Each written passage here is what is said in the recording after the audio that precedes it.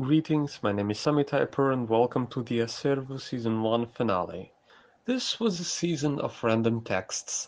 I would say that it was quite experimental and had a loose theme.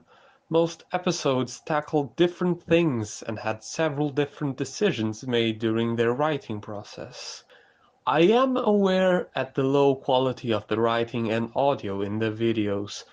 In my defense, English is not my native language. Perhaps that has been made obvious by my accent, and although I've written on and off since 2017, I only began writing in English in the final month of 2021. Furthermore, I've decided to write non-fiction, despite the fact that I basically never had written non-fiction before. This all led to the episodes feeling kind of weird and like a failed commentary video. What I want to do now is a brief recap of every episode I've made this season. Episode 1, To Take a Walk. A way to start small, tackling something that is not all that important, but still doing it anyway because how I felt about taking small walks around the city. Episode 2, Anywhere in the World. Trying to bring back the feeling of wonder we have as a little child. This world seems so big, but then we get connected and it becomes suddenly so small. Episode 3, The Beach. The first dud. I started going in a specific direction, then suddenly I made it all about myself in a way that wasn't entertaining or interesting. Episode 4, Climate and Nature. What I think is the best episode of this season. I was direct and raw while talking about something so important, worries about the climate and the Earth as a whole. Episode 5, Connections to History, the second dud and the broken episode.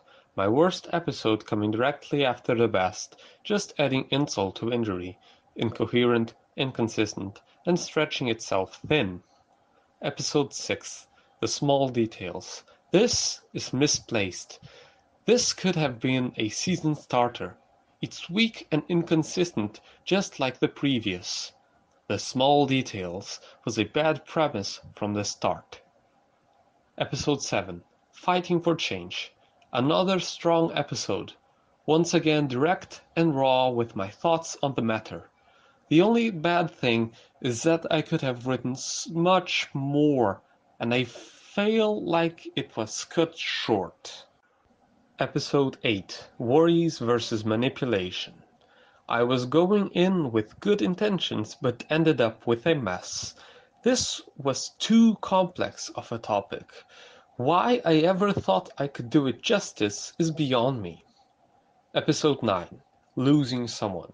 Attempting to do a more poetic and story-like episode, but I fell short and ended up going back to the same old thing as always. I should have sticked to one topic only. Episode 10, Finding Yourself. A more personal episode that I had so much fun writing. It wasn't necessarily easy, and I don't think it's a standout of the season, but still, I had fun with it. That was the recap. I hope you have enjoyed watching these videos as much as I have enjoyed making them. I'll reiterate once again that I will do my best to fix my writing, the audio, and any other problems that I find. Hopefully you stick around and I'll see you next season. This has been Sumitiper, and thank you so much for watching.